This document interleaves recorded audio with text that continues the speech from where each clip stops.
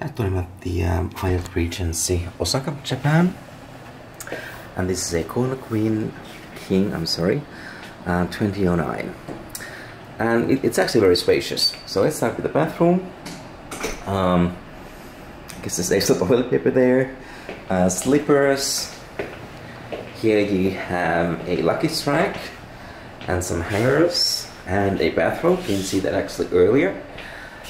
And if I turn a little bit, here we have a rather spacious bathroom. I love these Japanese toilets. Here's the shower, and here's the sink stuff. A bathtub with a view of the harbor. More of that later. And they do have the portico line of bathroom amenities here at this hotel. Let's go back, and here we have a mini bar. I had a couple of items from here.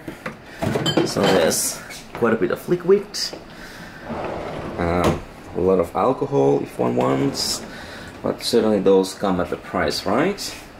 Tea and coffee and a couple of complimentary water bottles. Now let me turn a little bit. So here's the room itself. So this is a corner room. This is actually very spacious. Roughly 80 square meters when you include the bathroom as well. So the size-wise, this is perfect. As you can see, this bed is at extremely low level. I have no idea why. This furniture was probably brand new, maybe 20 years ago. I mean, it's still fine, but one could call it a very classic. There was a couple of complimentary aquapana waters and 3 mandarins that I didn't touch.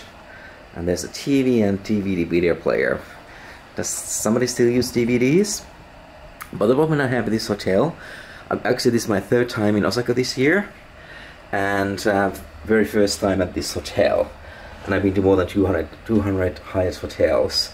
So yeah, more than half of the full service ones if you exclude those Hyatt places and Hyatt houses, etc. So this is basically industrial wasteland. Not really wasteland, but you got the idea. So there's a lot of businesses up there. Here's the harbor, you know, and there's exhibition center next door. But this is really far away actually from the city center and from anything where you actually want to be.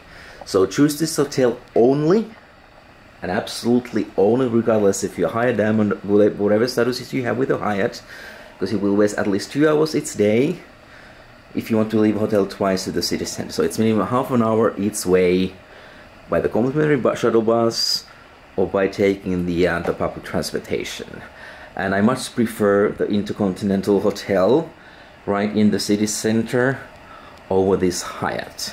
I mean, the view is nice if you don't look at the industrial pond over there with all those pipes, something coming out from the pipes to the air, but the sea view is fine, okay?